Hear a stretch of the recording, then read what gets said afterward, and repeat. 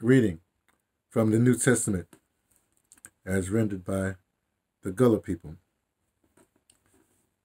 And as usual, we go to any page. Let's go to Peter 2. Peter 2, 7, page 818. 2 Peter 2, however you say it. And this will be 17. Oh, as you can see, the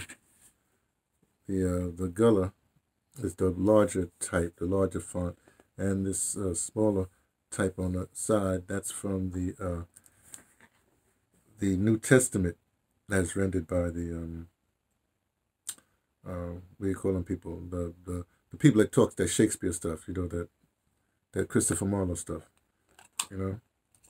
So we need some glasses because it's small type. Right?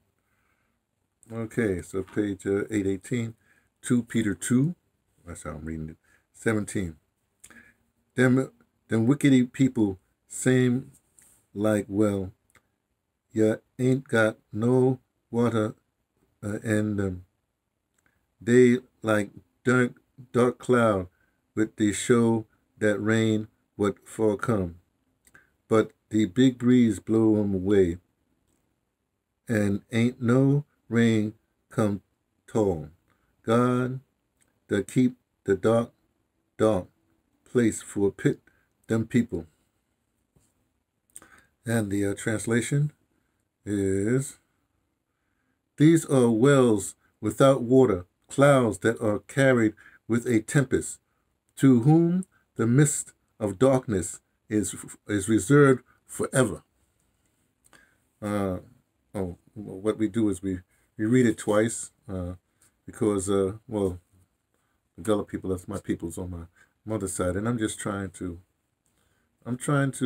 well, connect with my lineage, and I just came across the Gullah Bible, and so I figured if I try to read it for a while, then sooner or later, it's difficult, I'll get it. So here we go. Again, this is 17, page 818, 2 Peter 2. I'll just see it. When I say 2 Peter 2, I don't know what they mean by that, but that's what it is, 2 Peter 2. Right? Hey, I'm not a Bible reader. I read the Bible a long time ago, a couple of times. In fact, it's interesting because the Gullah people was from my mother's side, so my grandmother on my mother's side. She, when I was reading one time, I would visit her. You know, when I left the South Bronx in what, I guess it was early January 1970. I just never lived back in that house again. But I would visit her, and one time I was visiting her, I happened to be reading the Bible for the second time.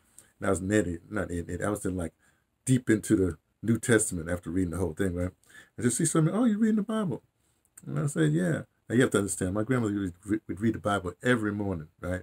She would. Now I would come out. I wake up early, so I would come out at 6 o'clock, and I see her reading the Bible. I wouldn't say nothing. She wouldn't call me over. I'd go figure. So anyway, so she said, "Oh, you reading the Bible?" I said, "Yeah, I'm up to this part in the New Testament." And she said, "Oh, you read the whole thing?" I said, "Yeah." She said, "Well, you don't have to read that old stuff. Just read the New Testament."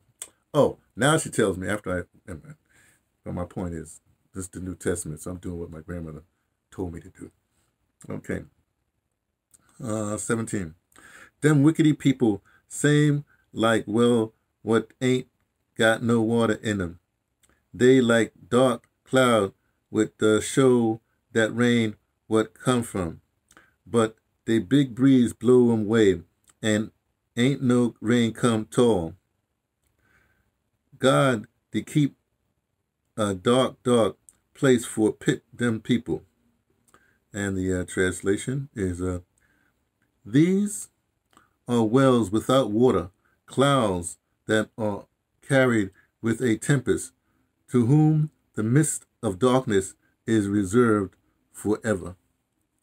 So saith the Gullah culture, my peoples, my being me, T from the Pattersons, taking the trains to Tibet, letting you know, well, that I only suspect.